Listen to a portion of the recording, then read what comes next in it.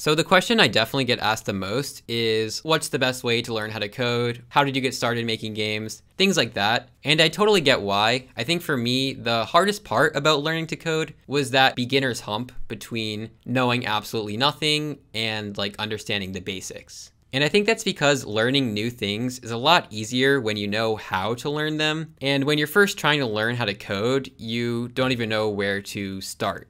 I can't really pinpoint a specific moment where I learned coding. For me, it was a pretty long process. I'd have periods where I'd be really trying to learn, following lots of tutorials, and then I'd have periods where I'd kind of give up for a bit.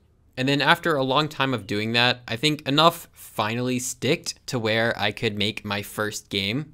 So yeah, I wouldn't really recommend looking to my experience as a guide, but now that I'm sort of on the other side of things, I can tell you what I do differently. So tutorials are kind of the go-to for people when they're first starting out, and I think that's why a lot of people get stuck early on, including myself. You can go through an entire tutorial series and come out knowing absolutely nothing. That's kind of the nature of following tutorials. At least for the majority of them, you don't really get a chance to think critically about what you're actually doing. So what I would do instead is just come up with a very, very simple idea. I'm talking like a game with like a circle, and every time you click it, it moves, and you have to see how many times you can click it in 10 seconds. Something like that. Just like something super simple to start with.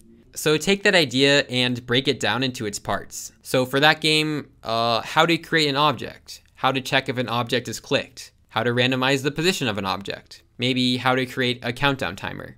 And then just Google how to do those things in whatever language or engine you're using. This way, you're kind of actively figuring out how different pieces fit together to make games. And then once you're done with your first project, you can come up with a new, slightly more complicated idea that takes some of those pieces you've learned how to do and adds more to it.